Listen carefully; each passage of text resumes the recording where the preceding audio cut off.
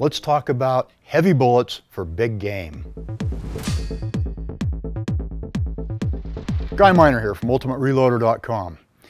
In this video, today we're going to be talking about why heavy bullets.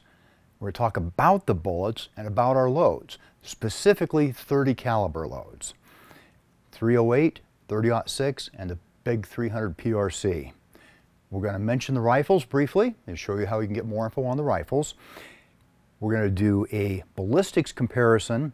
We're going to have some chronograph data, trajectory out to 1,000 yards, gel block results, and we're going to come to some conclusions. So one of America's most popular cartridge calibers is the 30 caliber. Has been for a long time, since the 1890s. 30-40 Krag, 30-03, 30-06, and then all the 300 Magnums and everything else that fell in there, along with things like the 30-30, for instance. 30 caliber's been around a long time. Americans love it, and it's been successful all over the world. We're going to talk about why heavy bullets are good for a couple of applications. One, their traditional role as being excellent for taking big game, and the other, with today's heavy bullets, long, streamlined, high BC bullets, why they're good for long range.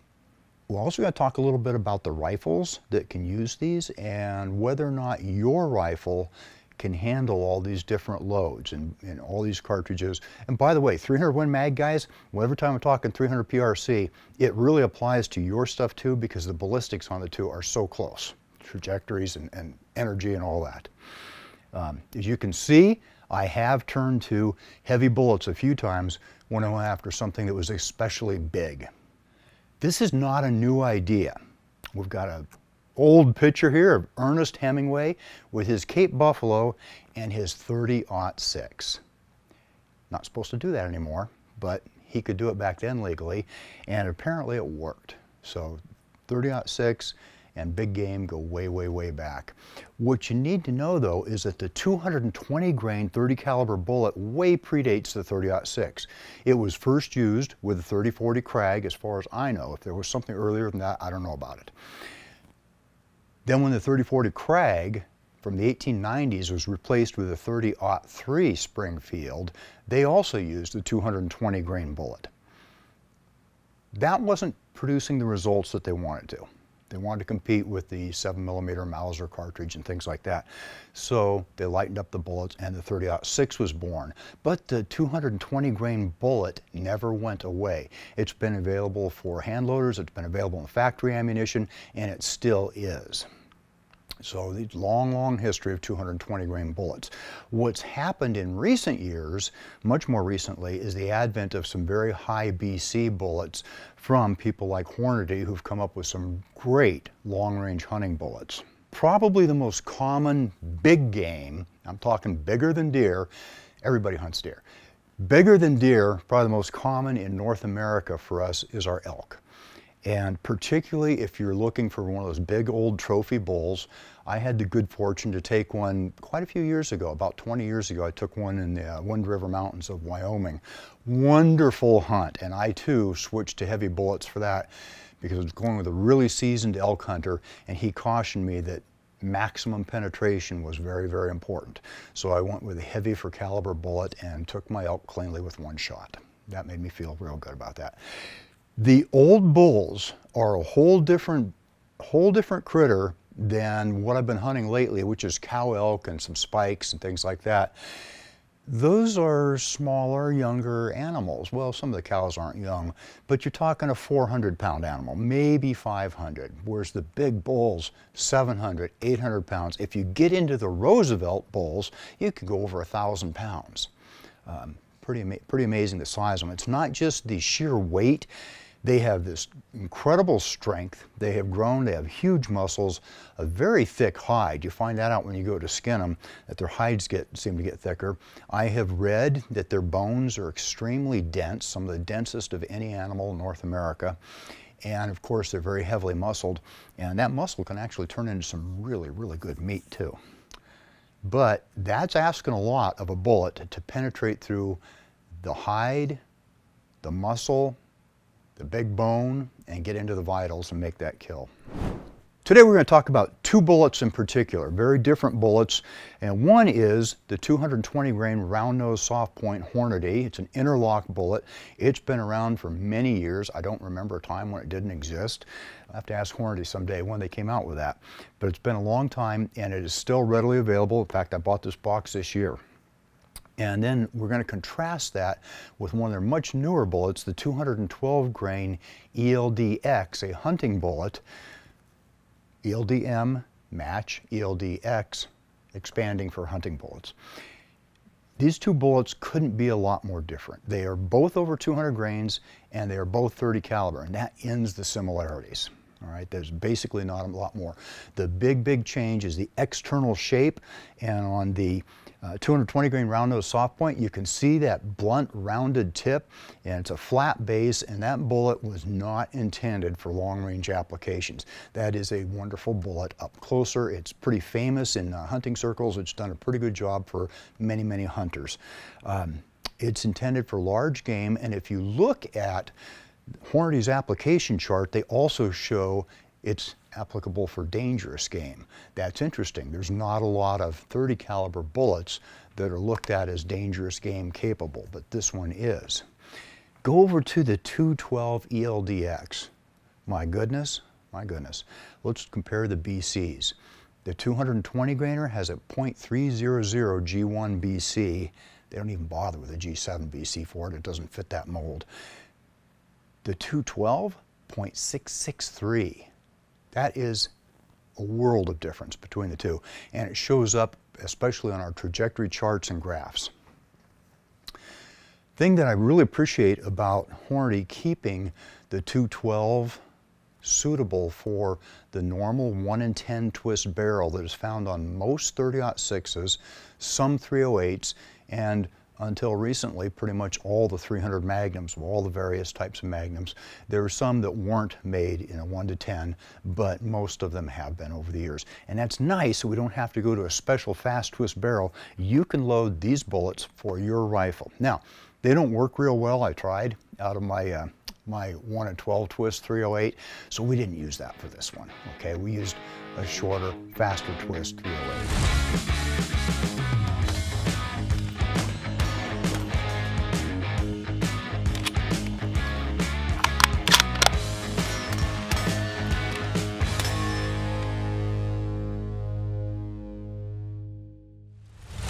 Our loads, we have, looking at 6 different loads, 3 cartridges, 2 bullets, 3 kinds of powder.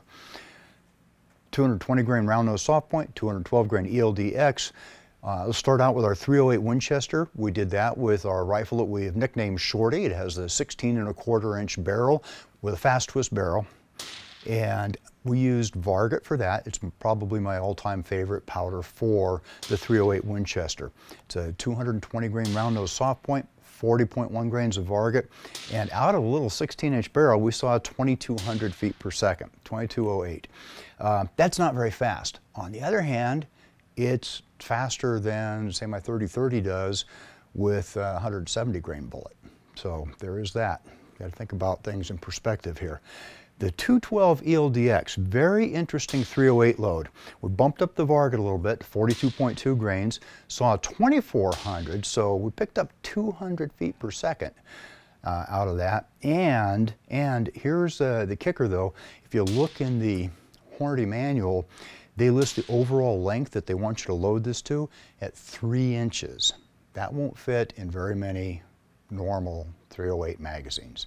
Sure doesn't fit in my rifle, doesn't fit in the magazine we've got for Shorty. However, you can single load it, or at least we could single load it and work that way. But it's an interesting thing, it's something you need to know about before you go buy a box of these to try in your 308, and then you find out that Hornady wants you to load them longer and they won't work.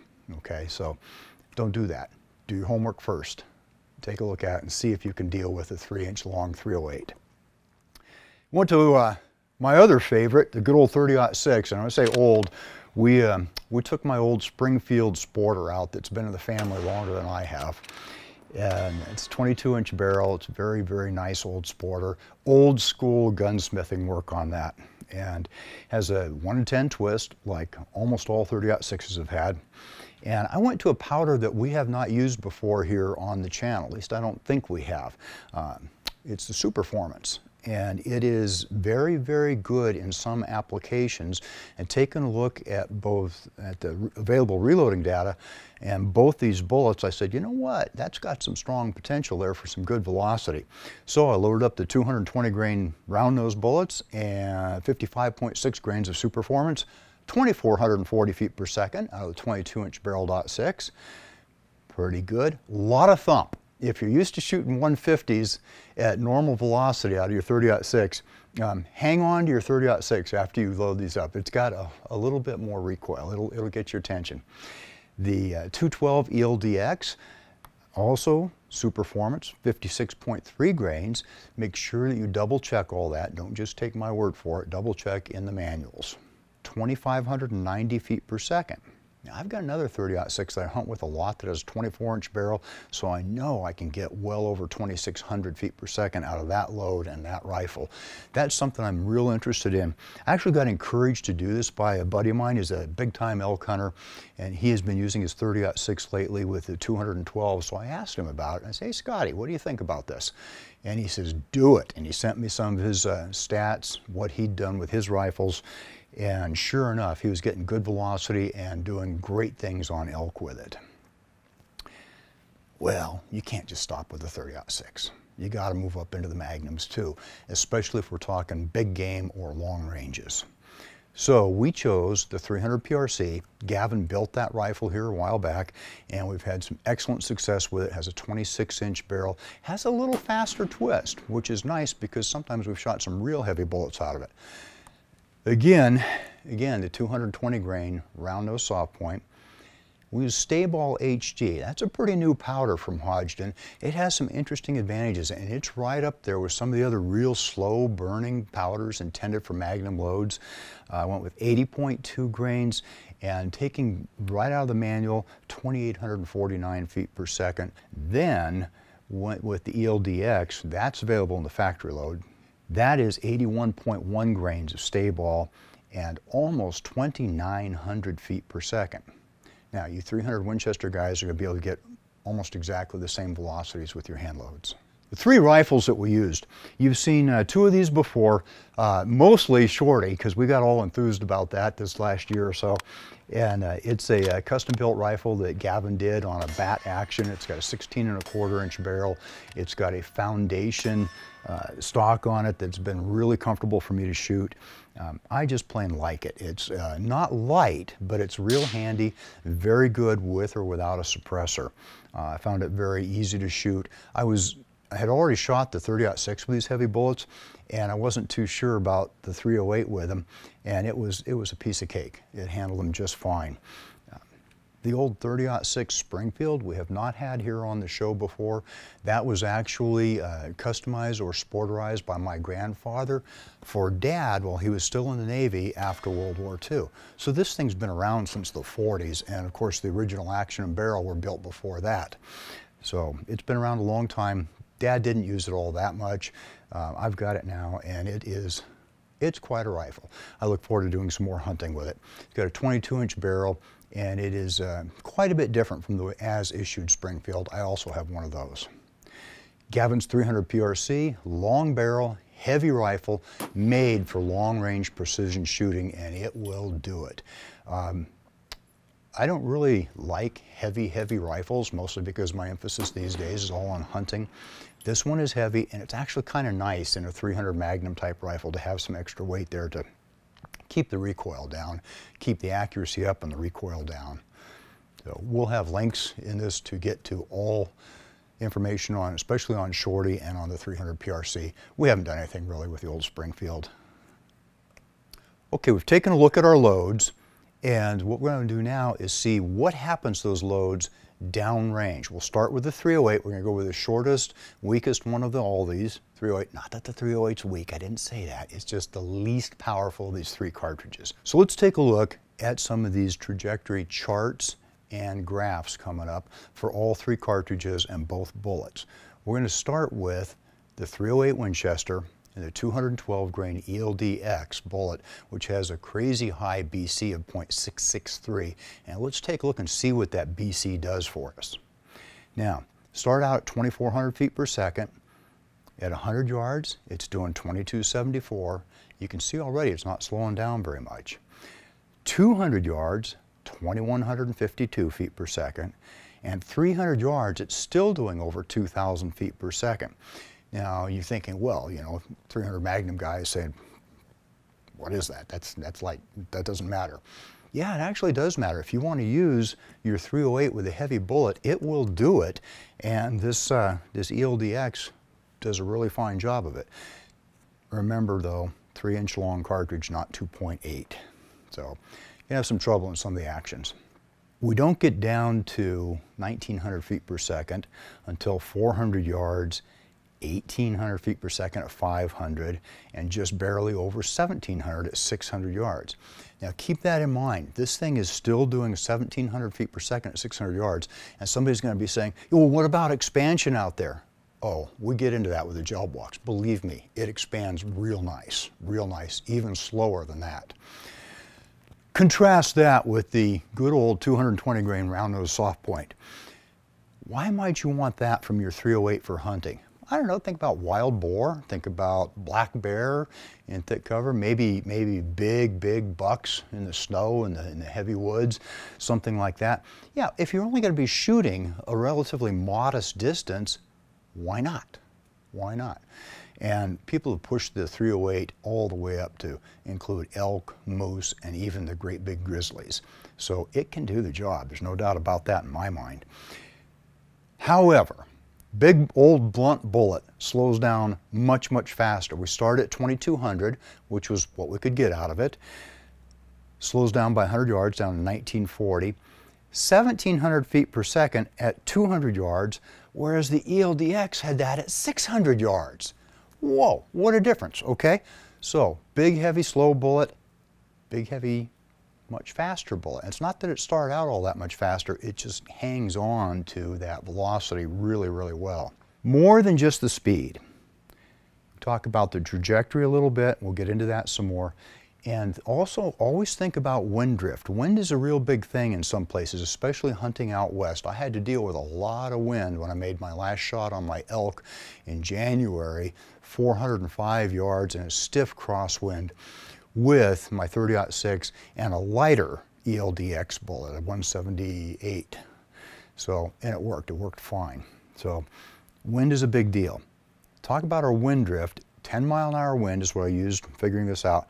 At 300 yards, which is a pretty normal shot out west a lot of times, the 212 has only drifted 5.8 inches. The 220, almost 16 inches of wind drift. That's a big difference and enough to cause a really bad hit on an animal, maybe a miss. So think about that. There are a lot of advantages to this 212 ELD-X for the extended type ranges. Here we have a graph. Thank you, Gavin. He came up with these for me.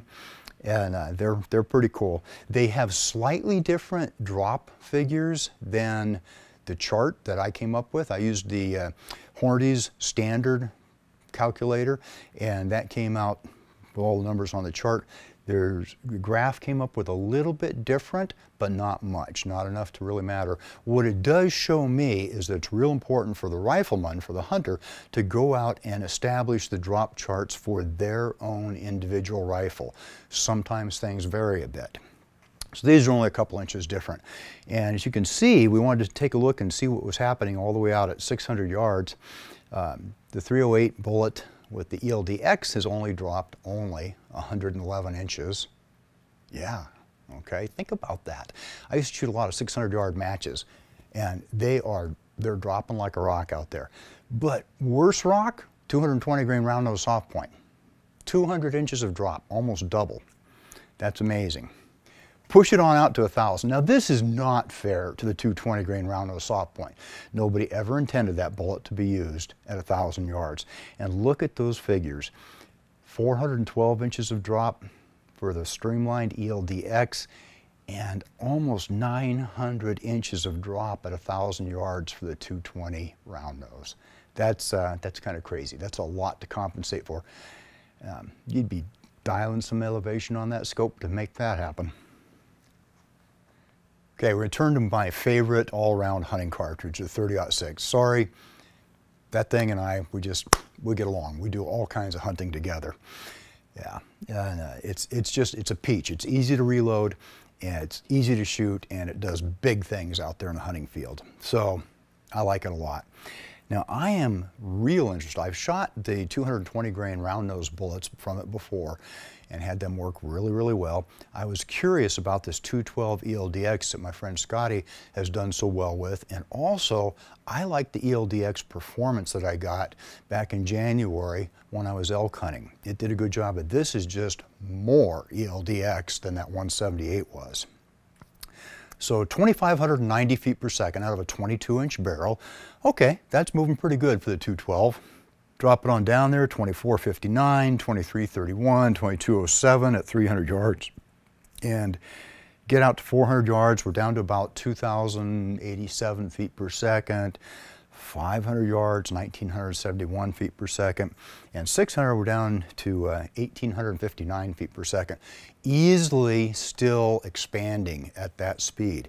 Honestly, with the small amount of drop and wind drift that this bullet has, and from Scotty's glowing description of how well it did on elk for him, and from what we saw later in the test with the ballistics gel, I'm pretty enthused about this, and I may even switch to that as my standard 30-06 hunting bullet load, at least for a season or two. See how that works out for me. But you can't ignore the old 220. It has done so many things. I mean, if Hemingway used it, Roosevelt used it, famous hunters from the past have dropped all kinds of big game. There's even a story out there about Hemingway dropping a rhino with his 30-06 and 220 grain bullet. I think that was a full metal jacket bullet though. 2,440 feet per second it starts out with. It gives you that good little thump in the shoulder when it goes off too. 2,164 at 100 yards, 1907 at 200 yards. That is, again, kind of like we saw in the 308. It's about 200 yards, is very similar to our 600-yard figure with the high BC 212 grain bullet. And we won't even get into how much it's slowing down out there at 600. That's 1,100 feet per second. That's too slow for me. If we take a look at the wind drift, let's go 300 yards, 13.7 inches of wind drift with the big round nose 220. Only 5 inches of wind drift for the 212. 5 inches is not bad. That works out really well for me. And there's also times you got to think about it, well, what at higher and higher wind speeds. You can actually look that up in your ballistics calculator from Hornady or quite a few other programs. You can even put it on your phone, an app, and find out what that's going to be. Because sometimes the wind is just plain howling out here. Take a look at our graph here. And again, kind of echoing what happened with the 308. The ELD-X is, of course, dropping a lot less, 93 inches at 600 yards versus 160 inches at 600 yards for the round nose soft point. That's a lot of difference. If we take that on out to 1,000, 346.9 inches, all right, for the good ELD-X there, and 742 inches of drop for the big 220 round nose soft point. Again, it was never meant for 1,000-yard shooting. Okay, if you're going to talk 30 caliber hunting, you got to talk the 300 Magnum class. And I'm kind of lumping them all in together. Yes, we use the PRC for our example, but the 300 Win Mag has roughly the same ballistics, can be loaded to about the same velocities. The 300 Weatherby is a little hotter. The old 300 H&H isn't too far behind. 300 Wisdom is a little bit farther behind, kind of halfway in between there, between the 30-06 and the 300 Win Mag. Some loadings, other loadings, it's right there with the Win Mag. I've messed around with many of these cartridges over the years, the 300 Magnums, and I like them. They do exactly what they're supposed to do, and they can be effective up close and personal there for those short range situations on really big game, or you can stretch the range way out there. They will do it. If you're up to it, they're up to it. I'm going to start out with that 212 again. almost 2,900 feet per second muzzle velocity. Couple that kind of muzzle velocity with the .663 G1BC, and you are talking some serious horsepower and downrange horsepower. That load produces just shy of 4,000 foot-pounds of energy at the muzzle. I'm not a big believer in you need X amount of foot-pounds of energy to kill this size of animal or that size of animal. No, I'm more in the camp of put a good bullet where it needs to be and you're going to fill your tag. But it's an indicator of the power level. And when you're talking almost 4,000 foot-pounds of energy there at the muzzle, you're talking about a pretty serious cartridge. That is knocking on the door of the same kind of power level that I'm seeing out of my 375 H&H. Different ways of getting there. This is emphasizing the velocity. Move a heavy bullet fast, you get power. The thing that's nice about the ELD-X and other really high BC bullets is they don't shed their velocity nearly as rapidly. So we're looking out there, some great velocities. Let's go on down to 300 yards. That's a good one to take a look at. 2,489 feet per second still at 300 yards. That's more than the 308 had at the muzzle. That's the difference right there. That's why some guys are still very enthused about hunting with their Magnum rifles, because they make a lot of velocity, a lot of power, and they get the job done. At 300 yards, its wind drift is only 4.4 inches.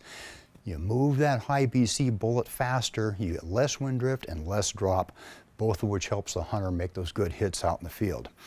300 yards with the 220 is a whole different story. We start out the 220 at a pretty impressive 2,850 feet per second. Oh yeah, that's going to thump, okay? And we get out to 300, we are down to 2,000 feet per second. So it is slowing down big time, it's dropping much more, and it is drifting in the wind a lot more. It's got 10.8 inches of wind drift versus the 4.4 we had with the ELD-X. Again, to be fair to the good old 220, it was never intended for long-range shooting. One thing to note before we move on from that is that the 300 PRC at 600 yards has got that ELD-X moving at 2,115 feet per second, which is about the same velocity my 30-30 Winchester has with a 170 grain bullet at the muzzle. Wow, huge difference. The big magnums still have a reason for existing. 300 PRC 212 drops 74.9 inches at 600 yards, and the 220 round nose 106. Not as bad as we've seen in some of the other examples, and that's because we start out at quite a bit heavier or higher velocity. Take it on out to 1,000, and this is where your 300 PRC with a real long heavy bullet like this high BC bullet is really shining. 278 inches of drop out there at 1,000, 520 for the round nose soft point 220. Big difference, yep. Ooh, next we're going to move on in and take a look at our ballistics gel. Okay, to do our ballistics gel test, we use the Calera ballistics gel blocks again. Great product. We enjoy using them. It's a bit of a setup to make that happen, but we go ahead and we like doing it, and it's kind of a lot of fun. So what I wanted to do this time, in the past we've mostly shot our ballistics gel tests at maximum warp factor 4 velocity out of our different rifles, and some of the comments we've got from viewers is, hey, why don't you give us the impact at a much reduced velocity so we can see what the bullet will perform like out there at longer ranges. And I said, yeah, okay, we can do that. And especially with using the 308, because we kept the same two bullets, 220 and the 212, and we loaded them down. Now, Hornady obligingly has data in there for their 212 ELD-X and their 220 grain round nose for the 308 Winchester, and I loaded those with enough Varget to get us about 2,000 feet per second from a 24-inch barrel, and then we shot them out of a 16-inch barrel, and I got some real low velocities, and it was real interesting seeing that both bullets performed well.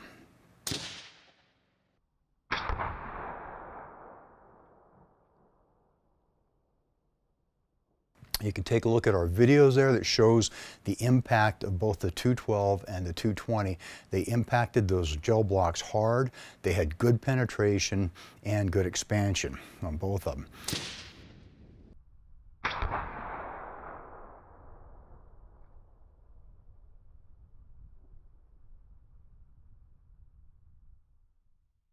Let's talk about the 212 first. 1,543 feet per second. When I saw that, I was like, I wonder if that's even going to expand. Oh yeah, it expanded just fine. Also, it penetrated 23.5 inches into the gel blocks, which is pretty darn good.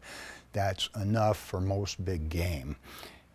Retained 193.7 grains of bullet weight. That surprised me and impressed me. Honestly, my old traditional brain, I thought the 220 round nose soft point was going to retain its weight better and penetrate a lot better than the ELD-X. Nope, that's not what we saw. It expanded to 0.633 inch diameter. That's double diameter. That worked out really good. Note that this velocity of 1,543 feet per second from the muzzle is about the same velocity as the 308 with this bullet has at over 700 yards. Now, I'm not advocating you go out there and say, hey, you know, guy said I can take this bullet and shoot my elk at 700 yards. No, I didn't say that. I said in our gel blocks at this velocity, it performed really well. And we can extrapolate from that on what would happen with hide and hair and muscle and bone and all that sort of stuff, okay? So me, I'll keep my shot shorter. Looked at the 220 grain round nose soft point next, and it hit those blocks hard. Absolutely no doubt about that. You can see that in the video. 1,578 feet per second was our muzzle velocity, and we were only 10 yards from the block, so that's still basically the impact velocity too. A little bit more penetration, 1 more inch of penetration, 24.5 inches, so both of them got right around 2 feet of penetration. 172 grains, which is fine, but the lighter 212 retained more weight. Interesting. Also had 0.692 inch diameter, so it actually opened up a little wider. Kind of a raggedy looking mushroom on there, but it worked out really, really well. So this is indicative of the downrange performance at various velocities and various distances from all these cartridges. If they'll expand down there at 1,500 and some odd feet per second, I consider that pretty darn impressive. Taking a look at these and weighing them out and comparing them to the unfired versions, you can see they deformed a lot. What really impressed me with the 212 ELD-X is how long that shank is that's still left, and what a nice mushroom capped it there. It's actually a heck of a good performance from the hunting bullet there. And I'm not taking anything away from the 220 round nose soft point. If you want to use that bullet up close, I think it'll do a darn fine job for you. So, let's get some conclusions here.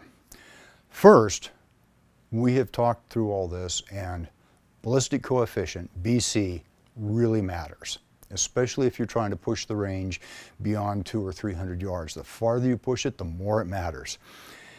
I would say after 100 years of heavy bullets in the 30 caliber, that yeah, they're here to stay. Well, I think we're going to have heavy bullets in the 30 caliber for a long, long time to come. And not just for one application, not just for heavy game like a buffalo or a big bull elk or a grizzly bear or something like that. No, not just for that, but also for extended distance shooting. Say you want to go ahead and take your shot out there at 400 or 500 yards. Well, get a really good shooting rifle, okay? Make really good hand loads, practice with it a lot, and choose one of these high BC bullets such as the ELD-X. These heavy 30 cal bullets have proven themselves capable of handling pretty much every type of game around the world at one point or another. Now, that being said, back in the old days when they used the 30-06 and the 300 H&H for some of the heavy game in Africa like rhino, elephant even, back then they also loaded some 220 grain round nose with a heavy full metal jacket. Some of those bullets had steel jackets that had a copper coating on them. Those, I don't know if anybody still makes those or not. At any rate, I don't really have any use for those, but I do have a use for 220 grain soft points and the 212 grain ELD-X. So what I want to know is, are you using heavy for caliber hunting bullets? Are you using them in a 30 caliber or something else like maybe a 7mm? And what are you using them for? What kind of game? What ranges are you looking at shooting with them? And just tell us how that works out. Drop a comment and we'll have a discussion. And that wraps us up. I hope you enjoyed this video. Don't forget to like and subscribe. Also, we're on Facebook, YouTube, Rumble, where we've got unrestricted content, and Instagram. Make sure to follow us on all those channels. Ultimate Reloader also has a commercial solutions division serving law enforcement, the military, and the gun industry. We have some unique capabilities, including a comprehensive suite of recoil testing and evaluation capabilities, trigger profiling, and more. If you're interested in custom rifles like what we build here on the channel or gunsmithing services, you're going to want to go to rifles.ultimatereloader.com and get on the wait list. If you want to learn lucrative gunsmithing like what I show here on the channel, including building custom rifles and Cerakote plus a whole bunch more, you're going to want to check out the Colorado School of Trades, schooloftrades.edu. Thanks again for watching.